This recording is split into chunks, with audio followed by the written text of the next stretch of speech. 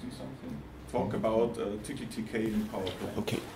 So Rene, it's your turn. Thank you. Okay, good morning all. As you can see on my starting page, I'm coming from a nuclear power plant in Switzerland, and I will talk today about the use of TKTK in our power plant simulator. And in the second part, I will show you our simulator. Question? Yeah? Is that cooling tower really painted up that way in real life, or is that some sort of visual thing happening? I don't know, it was before I came there. The steam's got Swiss flags in it. So that's real. That's real, yeah. It was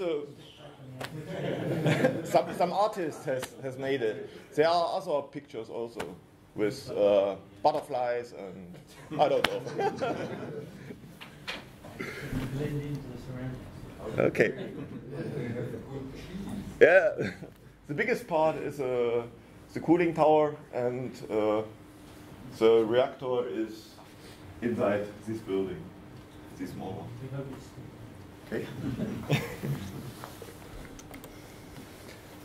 Okay. At first, I will give you some general overview over the power plant simulation. I will talk about the structure of our simulator, and then I come to my use development environment. I can give you some short examples of script functions. We'll talk about our archive. It's using SQLite. And then I come to the demo. Now listen. Yeah. So that's when we started building simulators in the 90s. We were using big mainframe computers, specialized computers, and the hardware was very expensive. You can see it here. This is a cool. It's an Encore. Okay. And you have found these HTTP page, and you can look at this page. I don't know, is it a real page or is it a page from the Wayback Machine? I cannot decide it. Then we are using specialized big workstations like Sun here, and currently we are using just normal PC hardware. And this presentation I have on my laptop this laptop is also 5 years old, and it's running the simulator. So we can see the hardware development has influenced the simulation. Software we are using for the core models Fortran still today, and process and control models are also in Fortran, or a special dialect of Fortran. It's called Flex. It's used to access global variables in the simulation programs. And we are using for non-modeling mostly C and C++. In modern environments also will be used Qt and Java. That's the structure of our simulator. We have a simulation computer. On the computer are running the models, and inside of the simulation task are all the variables and constants of our process. And we can set all the variables and constants from external files, and we can save also the current state of the simulator. So we can do some backtracks, or we can switch to other initial conditions. All the variables and constants are maintained in a database, and in our applications we are using also SQLite as database for this task. And for the archive, I have made 2 databases. It was because of performance concerns. I have one library running inside the simulator, and this library will write all the archive data in the archive data database, and changes of the variables will be written from outside in the archive config database and will only be read from the simulator. I have, on the second part of the page, I have some numbers. We have 1.5 million variables and constants, many mail functions. With mail functions, we can influence the simulation, and we can destroy pumps or destroy pipes. We can make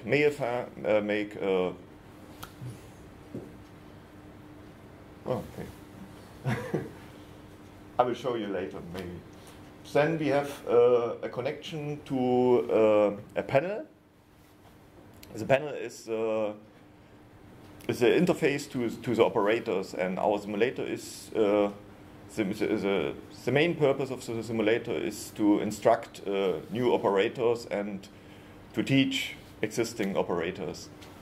And so we have a full scope simulator with a complete duplication of the normal main control room, and all the signals are computed from our simulator. So, and the simulator is running in real time, and every 250 milliseconds we compute the whole simulation process. All things, the core model, the whole controls, the process models, everything in 250 milliseconds.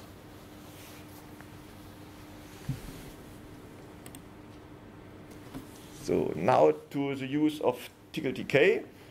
I have built my applications with a kit, with a specialized kit. I use these packages, and I have made some modifications to the existing packages. In RBC, I have built in more default ticks. I have changed the bindings. Then I use TK path and from Android, from Androvish, from Christian. And I had made some changes together with Christian so that we can that we can create from the TK path canvas a PDF. You can see it. And I have made a change to TK, and then I use a progress bar with text on it. I use some icons, and I have a own extension to connect to the simulator. The simulator provides an RPC interface, and I had made an EuroTcl extension to access these RPC functions. So some script functions.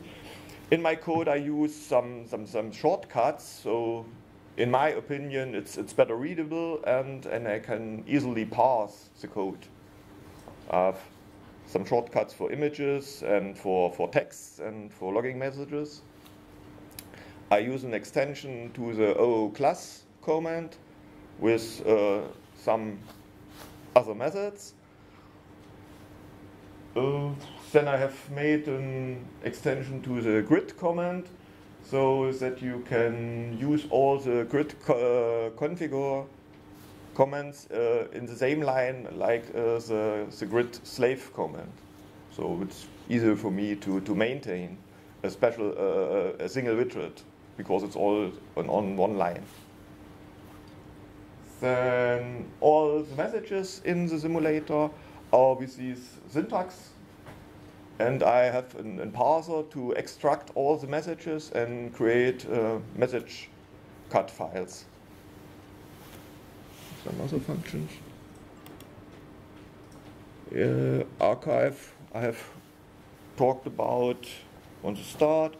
Yes, in the archive database, I have a table to describe all the used variables. And for each of the used variables, I have a table with the data for this variable. I have used this syntax to so that I don't have to use an extra row ID, so it comes compactor. Yeah, the database will only be written be written by the simulator, and it will be read from a Windows service.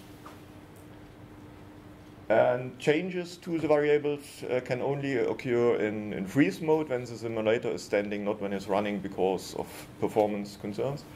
And when I drop a variable, then I have to drop the table. So, but I have to look how big is the table, how many entries are in the table. And if it's too big, I cannot drop all the tables because it takes too long. So I just rename the tables and then I incrementally drop it. So some data, we have around 400 megabyte per hour in the archive. And if the archive is bigger than 2 giga, then we can see some delay in displaying this data. So that's a picture of our main control room, and the same room exists in the simulator. And all the data of the instruments are given from the simulator.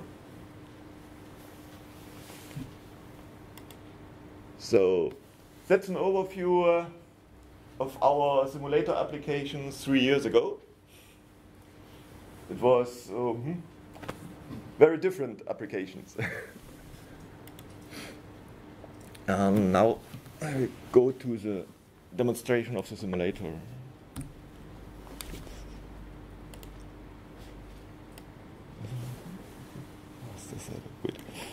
That's our instructor station. Here in the instructor station we can load an initial condition. That's a 100% condition. We have 100% load. We have 1060 megawatt electrical power generation. So, on the top of the page, we have our main variables of the simulation, and we can show these variables in a curve display. You can see the older values are coming from the archive. So if I have variables in the archive, I get all the values from the start of the simulation. Then we have an application to show the control and process drawings. These drawings represent the simulation models of these drawings.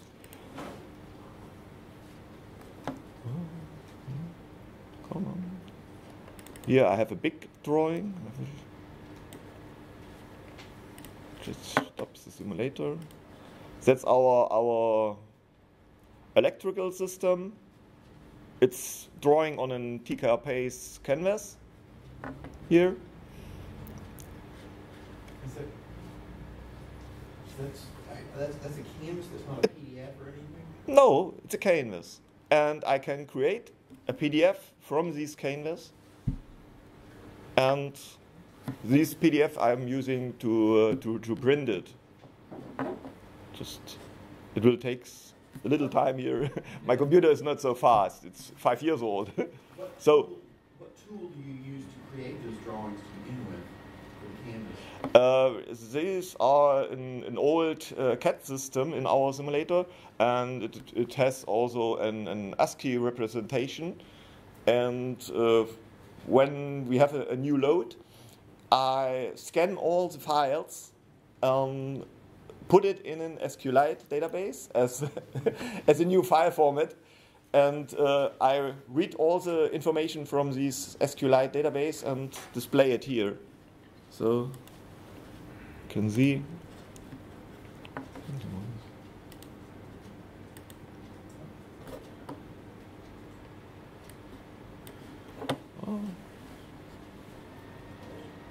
So we have here the whole drawing, and a page for each other drawing, each sub-drawing. So we have also, I think it's around 6,000 drawings that we have in the simulator. That's a control drawing, and I can also animate drawings with values, with current values. So, quick question, what are you using to manage the layout? I don't manage the layout. No. It's an in-CAD drawing, yeah?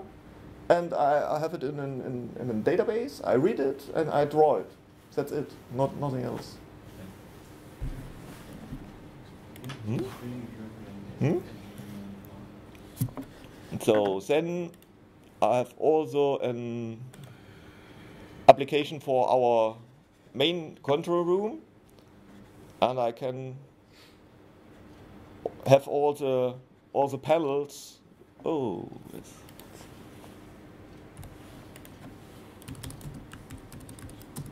it's a test application now. Is this affecting a real reactor? You don't have to be afraid. It's far away.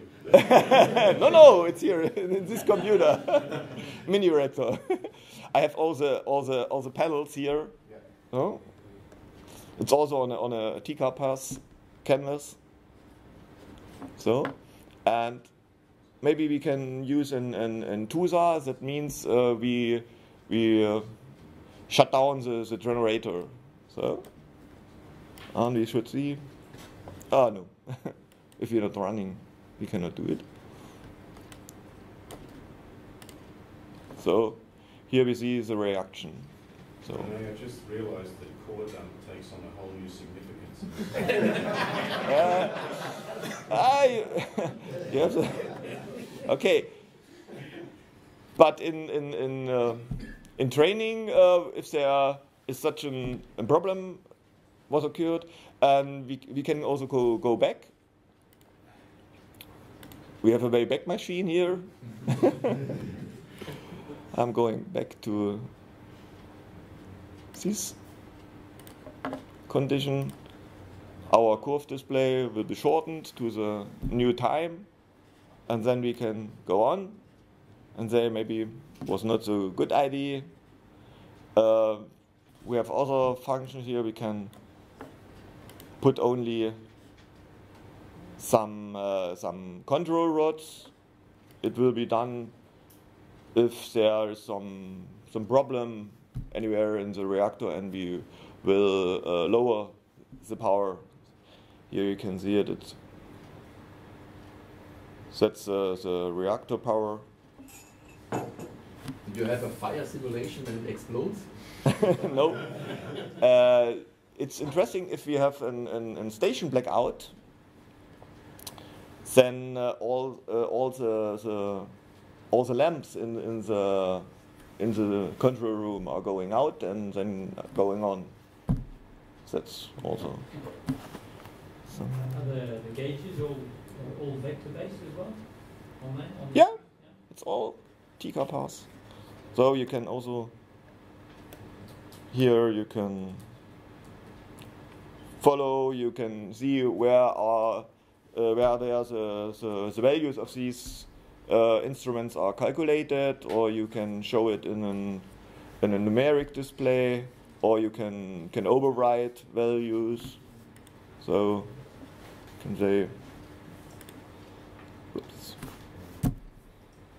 That will be done by the instructors to teach the people that is a mail function in the instrument, and they have to find it. Oh, so here we see.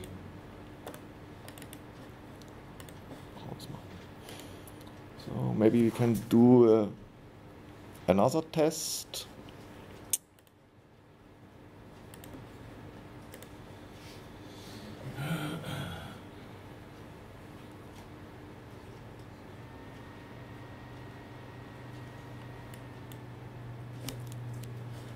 I also have a display of the core of the reactor. We have 8 levels. 8 levels simulated. Maybe we can use the power distribution. You can see it here.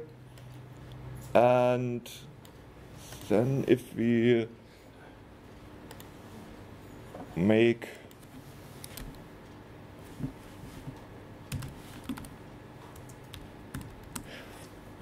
now I will shut down our cooling pump in the secondary circuit, and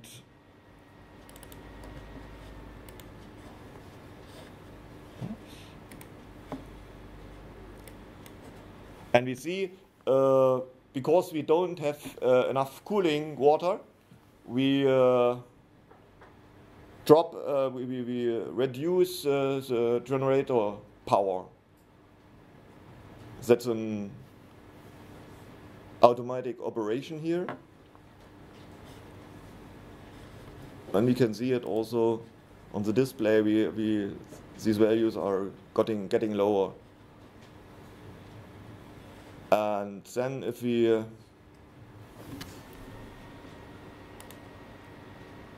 shut down, maybe we have a problem with our main cooling pump, with one of our 3 main cooling pumps in the first circuit also.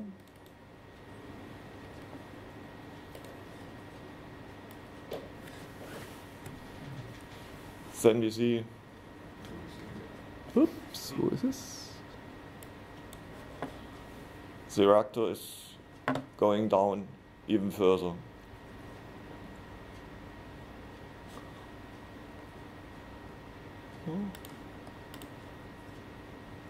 And maybe a last demonstration for people who are afraid that the simulator can explode or can do something crazy. I can put in station blackout. It's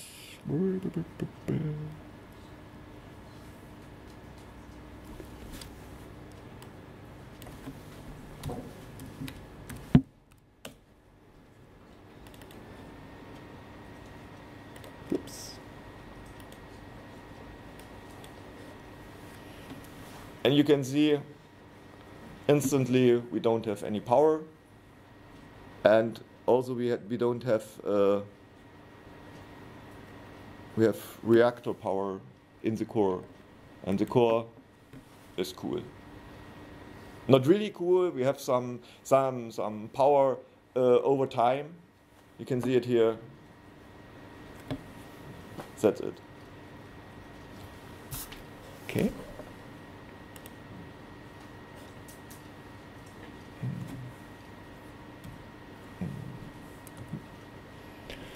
So, just some last remarks from me.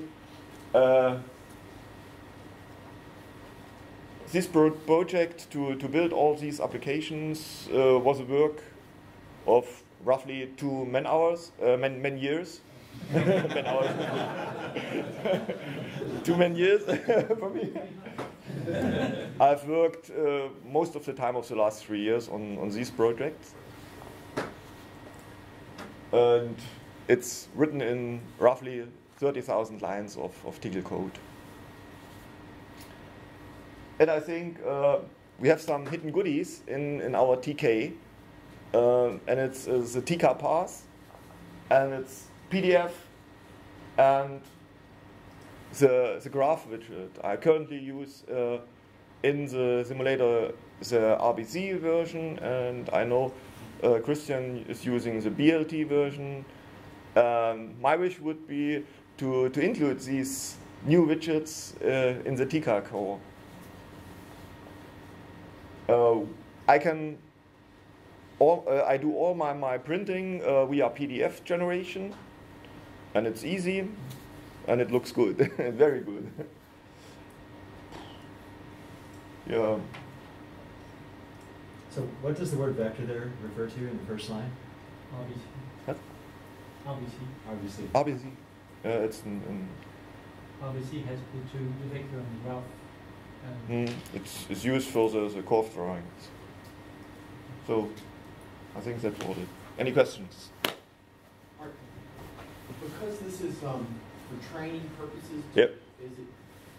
do you avoid a lot of the certification problems and safety critical issues that would come up with code that was actually involved in real operation? Or how much do regulators get involved with your code? We have a regulation organization in Switzerland. It's called ENSI, and it's clearly defined what is ENSI responsible and what not, and the simulator is currently not. So, but we use the simulator, per example, in the last 2 years to verify new control systems before it goes in the real real plant. It will be checked in the simulator. We have replaced our control system with TXS, and all the models will be run in the simulator first. And another question, is this just a single plant, or are there multiple plants that this could work in? It's a single plant. The only one in Switzerland? Is that the only plant in Switzerland? No, there are more. It's a pressurized reactor. We have a saturated water reactor in Leibstadt, and one in Mühleberg, and in Besnau is a 2-reactor block.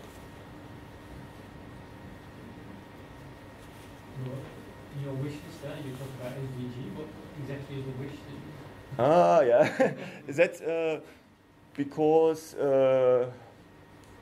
4 key displays coming, and if you put your application on a 4 key display, you cannot see images. Yeah. I thought it was linked to the CK card. So how do you validate the model? Like how can you test if the model is working and it's the same as the reactor? Because you cannot really say like, okay, now We have data from the real plant. We have a process computer. We have archives of all the data, and we can check it against these data. And I also have a test application for our tests, and there I can load an old test and a new test and put it over. Maybe I can show it. I have in the course display I've shown, I have 2 different axes. I have one in left and down, and one in top and right. 2 independent axes, and I can display curves with these axes, and I can shift it.